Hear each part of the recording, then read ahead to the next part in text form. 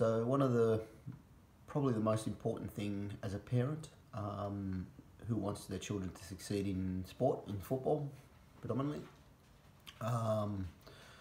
is the realization and understanding that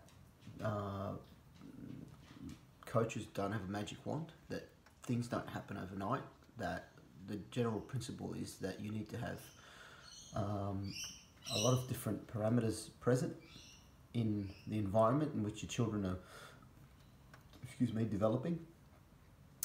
And so, therefore, the main word really is consistency. Consistency in the model, in how regular, how long, and the type of environment that's been created for your children to be able to improve in what they do. So consistency is the main thing. Things don't happen overnight. We live in a world where everything is instantaneous, and the reality of it is when it comes to football, and it comes to sports, and it comes to a lot of things, it's not the end product that matters. It's the process. It's the thought of putting yourself through the pain and the hard work and the sacrifice that you need to put yourself through. That is the reward. The reward isn't what you get at the end of it. The reward is the actual process. And so as a parent, I guess the most important thing is that whatever it is that your children decide they want to do, is that you plan it, is that you get some information, that you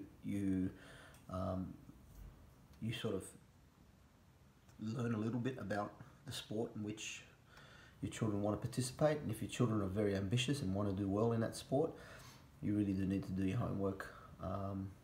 Listening to other parents is not necessarily homework. I think what you need to do is you need to really look at the ins and outs of the whole industry, of what's happening, and the fact that we're not developing players, I guess, like we did in the past. And again, in the past, I don't know if we were developing players. I just think it was a different generation.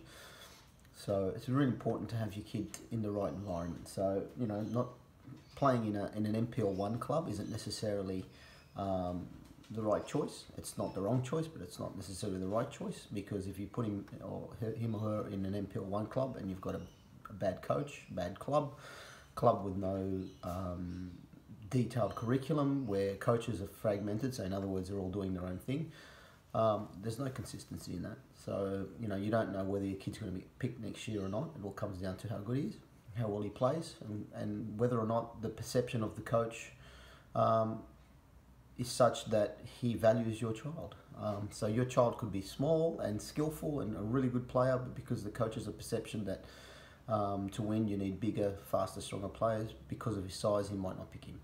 He might not play him. He might not give him the game time he deserves. He might not even play him in the right position. So there's so many factors that go into it. So what you need is a place where your children can have some consistency. And I guess this is where academies have come in, where they work hand in hand with the clubs. I guess they don't talk to each other and things like that. Maybe some do, maybe some don't. But at the end of the day, they provide that extra service that has a little bit more consistency in terms of development, because we don't compete.